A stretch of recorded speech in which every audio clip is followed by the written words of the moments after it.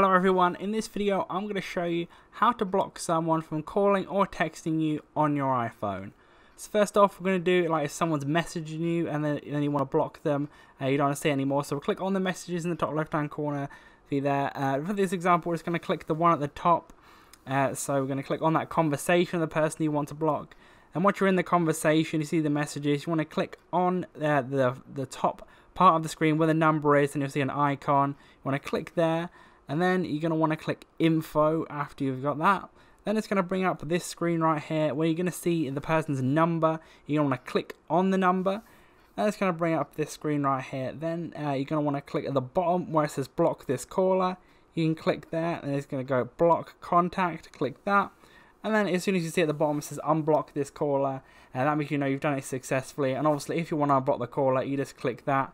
And then it unblocks them. So it's a pretty simple process for that part. But now if it's like a person that you've got the number of, from like the phone, etc., you can click on the phone part. Let's say it's one of your contacts, or you can go to like your recents or your favorites or whatever.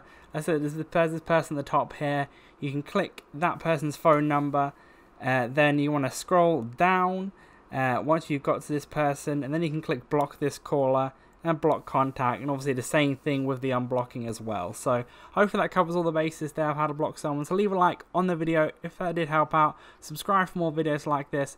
Click to the links to the videos on screen to see more how-to videos. But that's it for now. I'll see you in the next video.